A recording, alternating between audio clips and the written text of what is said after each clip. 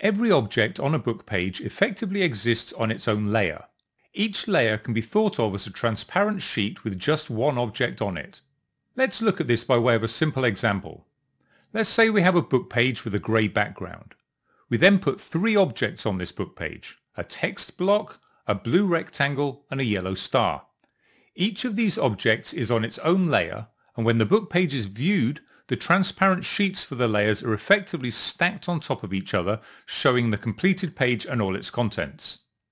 Initially, the layers are arranged in the order the objects were added to the book page, with the objects added first at the bottom and the objects added last at the top.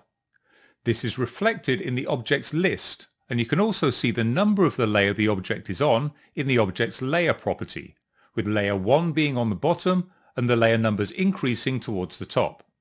Now, the order of the layers is important because if you have overlapping objects, the order in which they're layered determines which ones can be seen. For example, in our sample book page, if the blue rectangle was on a higher layer than the yellow star, you wouldn't see the star on the page because it would be obscured by the blue rectangle.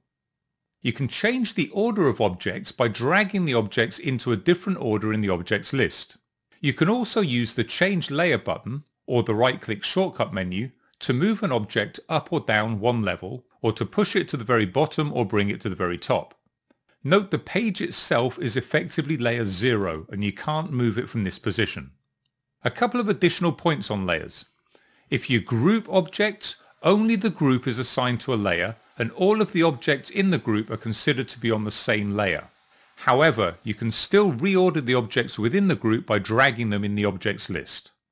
Finally, although animation objects are listed in the objects pane and are visible in the editor, they don't actually occupy a layer. Only the object that's the target of the animation object has a layer, and this is not impacted at all by the relative position of the animation object in the object list.